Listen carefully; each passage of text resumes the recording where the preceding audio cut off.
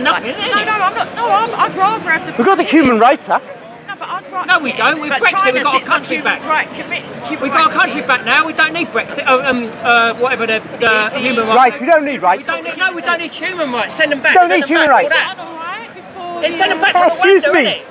I was on a good old chin-wag with that bloke. No, you weren't. And then you shout. You see, firstly, if I'd have known, I was giving him my Romani stuff. He's got to give it all that. You know what? If I'd have known you were there, I'd have been so sweet to this man. I'd have been so sweet to this man. You wouldn't. I'd have said. He's not privy to the knowledge. Like, if you start I want to cozy up so much to Luther and Calvin.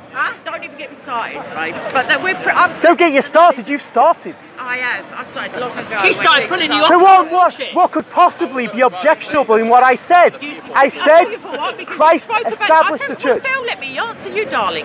You spoke of the church as if it was a stone edifice, a hierarchical whatever, and it's not. It's the body of believers. We are the church. There was no Roman Catholic. No, we are the world. You asked for an answer. True, actually. There was no Roman Catholic Church. There was a Catholic Church, but the Roman Catholic Church didn't come into evidence until the fall of the Roman Empire, obviously, because we were getting lit up like Constantine.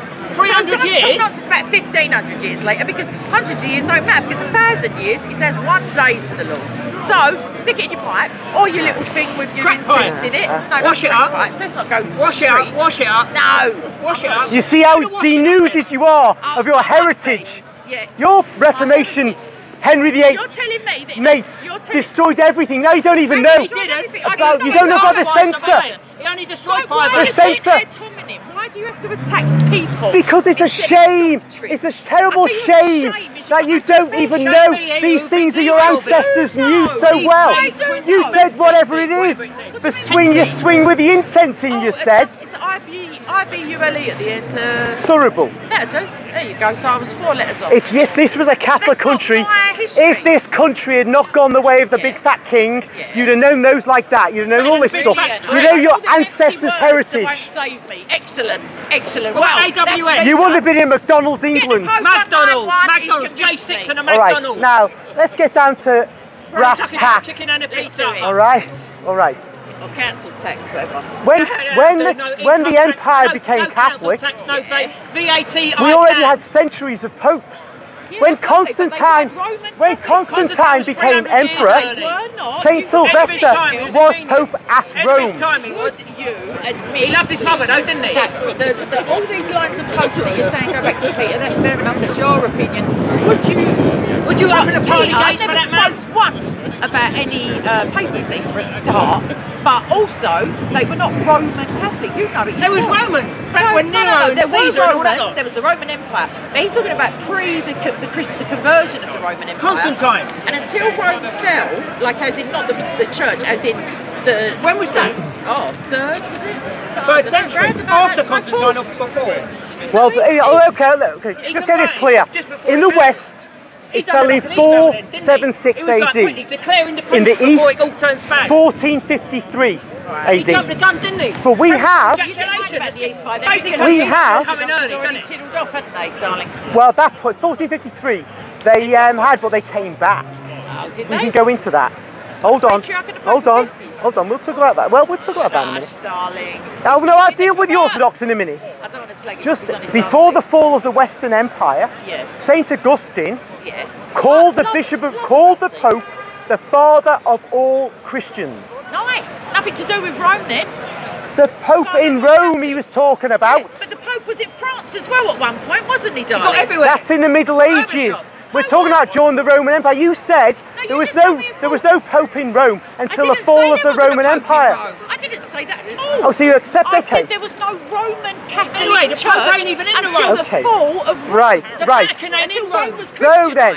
Somewhere else. I mean, there was a Roman Catholic Church, but I mean, there was probably a church in Rome. You know what I mean? I mean, as the Roman Catholic Church as it stands today, for one, that never existed then because there's been ex-cathedral statements since then. So that's just hold on. So there were churches in Rome, and there were churches in Greece, and there were churches in India. And what I'm saying is the eminence or preeminence of the Roman Church did not occur in the time of Peter's life. It just didn't. Oh, okay. Well, you agreeing that by calling the Pope the father of all Christians, St. Augustine is recognising the preeminence, this great Western theologian, the preeminence of the Pope over all Christians on earth.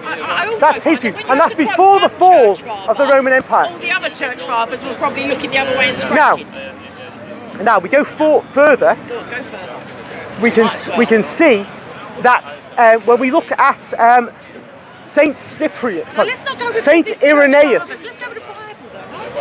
Because you the want, Bible don't mention, if you will accept, on one condition, if you will accept that there were popes, Roman popes, heading the Roman Catholic Church right back to just after the Bible, New Testament documents were written.